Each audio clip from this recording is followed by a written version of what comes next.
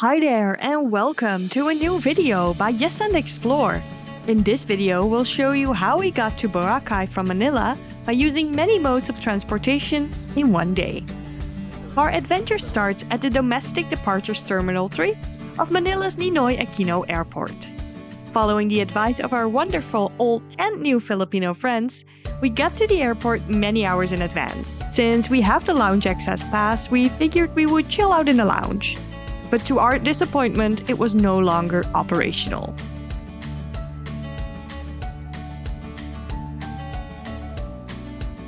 Despite having to wait in the hot terminal building for a few hours before our flight was ready to board, it turned out we were actually lucky. The flight that was scheduled before us was cancelled at the very last minute. And for a bit we were worried our flight was going to be cancelled as well, but luckily this didn't happen, and after some wait we were asked to board the bus that would take us to the airplane.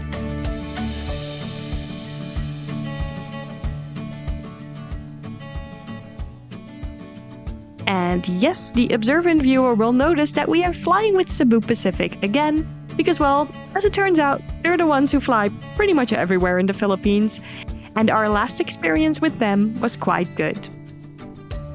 Also, now that we have you here, why not board our Yes and Explore journey and subscribe to our channel? Also, if you're enjoying this video, don't forget to click on the like button or leave us a comment, question, or one of those weird spam messages. As you can't fly to Boracay Island directly, we flew to Caticlan Airport, which is the airport that's closest to Boracay Island.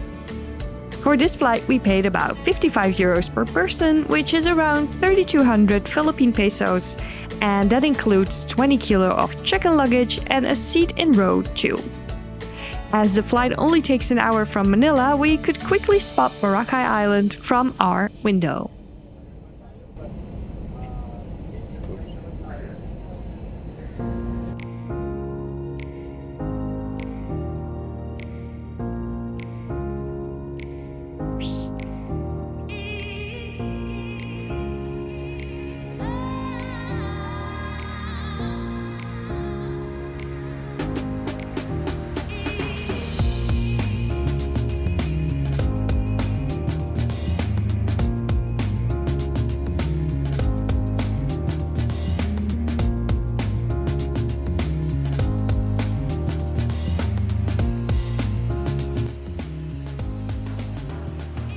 We got off the plane really quickly and were greeted by the lovely sun, and were directed to walk to the terminal building.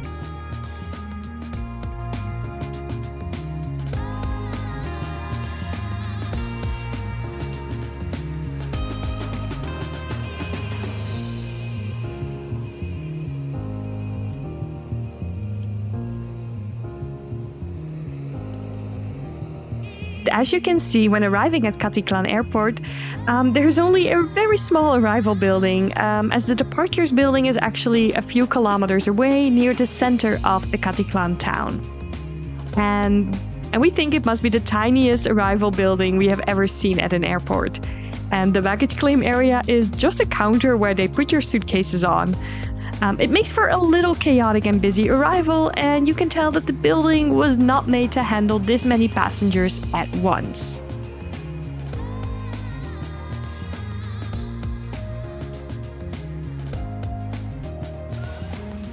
As soon as we got our bags, we headed to the arrival hall. We hadn't figured out a way to get to Boracay Island yet, but there are many transfer options available that allow for you to decide in a moment.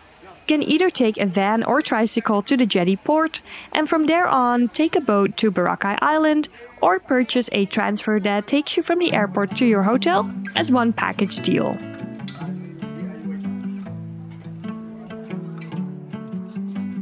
We were immediately drawn to the sign that said van transfer 100 pesos, but it turned out the company that it was for, which is Southwest Tours, also offers package deals that includes all the fees you need to pay for being able to get on the ferry. We weren't feeling up to DIYing the whole trip, so we opted for the tour, which cost 1,050 pesos if you're a foreign traveler and 850 pesos for local travelers. After we paid, we received a ticket that we needed to give to the van driver, and together with a few other people, we were brought to the Caticlan jetty port.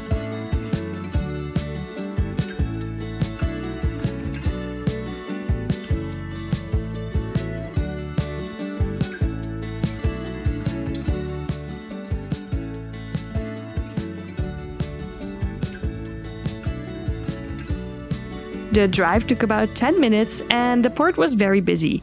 Due to over-tourism, Boracay was closed for 6 months in 2018, and after reopening, only a maximum amount of people are permitted onto the island, and only if you've booked an accredited accommodation.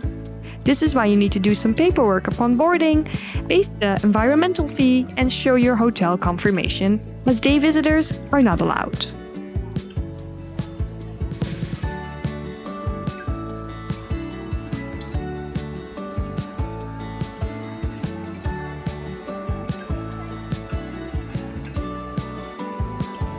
Because we booked an all-in-one tour at the airport, we only had to go over to one window to fill out our hotel details, and we were then led into a separate room where we had to wait before we were called to get on the boat.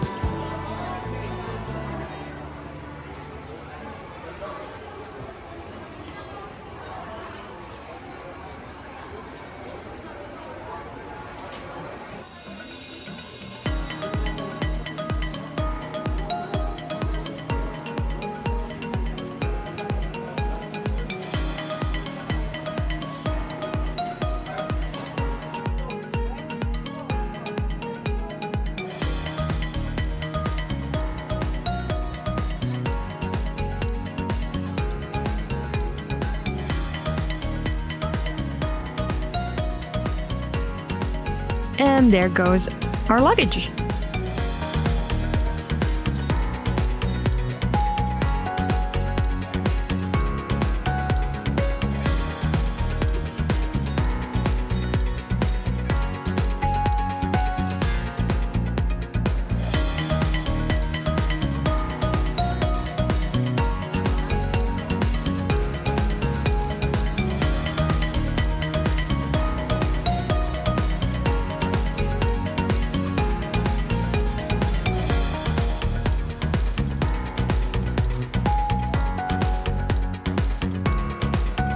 The boat ride took about 15 minutes, and on the way to the island we were treated to some gorgeous views, and we noticed that the water is very clear and very beautiful.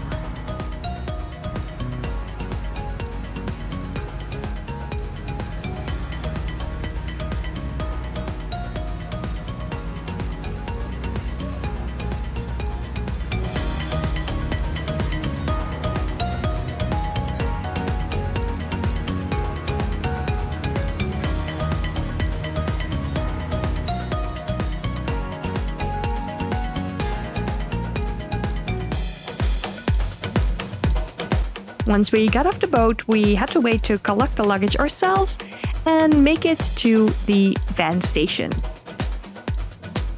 which is just at the end of the long walkway.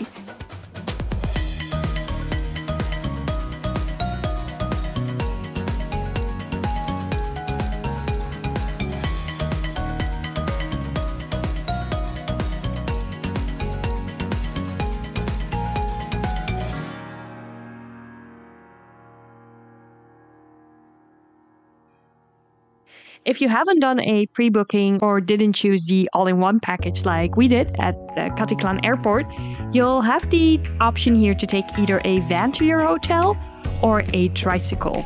And depending on the location of your hotel, this should cost you anywhere between 50 to 100 pesos per person.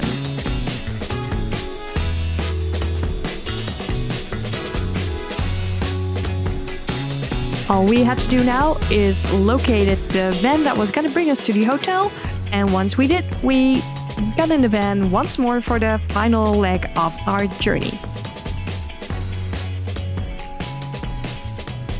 In about 20 minutes, we made it there.